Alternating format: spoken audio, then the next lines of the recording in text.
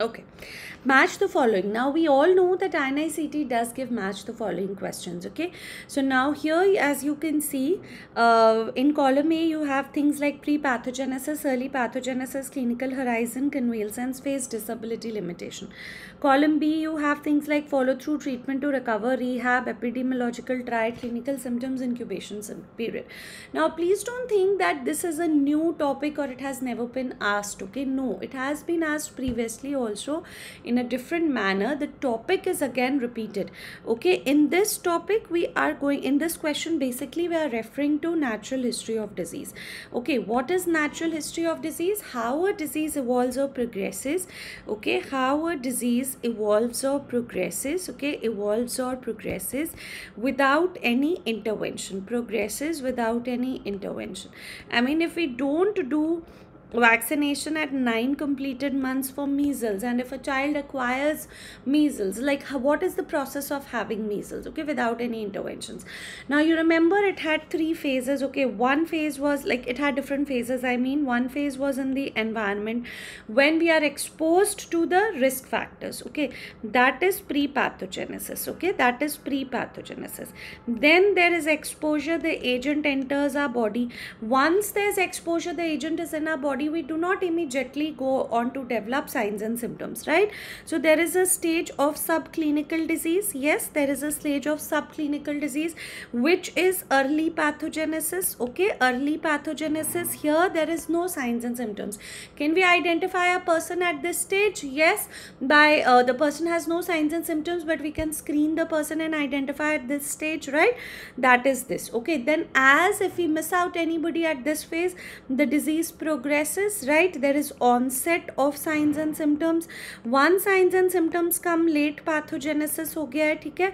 So we can apply, we have to provide appropriate treatment. So again we are doing a secondary level of prevention. And once you have signs and symptoms, you have D for diagnosis, the usual time of diagnosis. Okay, and then the outcome. So if you look at the first one, pre-pathogenesis. Okay, so pre-pathogenesis is which phase? Follow through treatment, no. Rehabilitation is tertiary phase, no. Clinical symptoms, incubation period, no. This is epidemiological triad. Okay, that means pre-pathogenesis is happening in the environment. So agent, host and environment, okay, all are in equilibrium. Here we are just exposed to the risk factors. Okay, early pathogenesis, like I said, it's happening in the humans. The agent has entered in our body. Okay, so here what happens right now, the person can be in the incubation period. He has not developed signs and symptoms. Okay, but we can still identify. Clinical horizon is when the person has went on to develop signs and symptoms, so clinical symptoms. And what is convalescence phase? So convalescence phase is a phase which happens once the disease has developed, right? So follow through treatment and then to recovery. Disability limitation, everybody, we all know it's going to go with rehabilitation, right?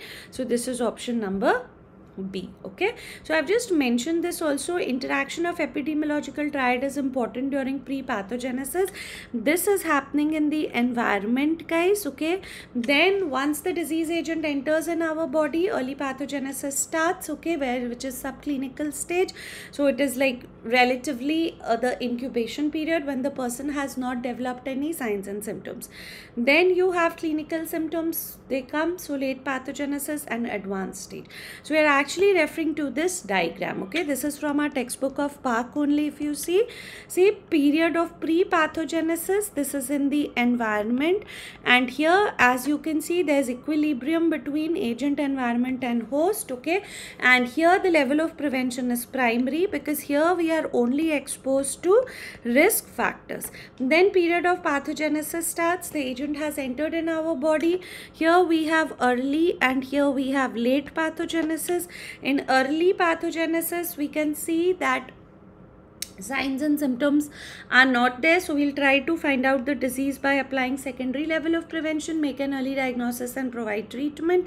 And then in late pathogenesis, signs and symptoms are there, we're actually treating the person.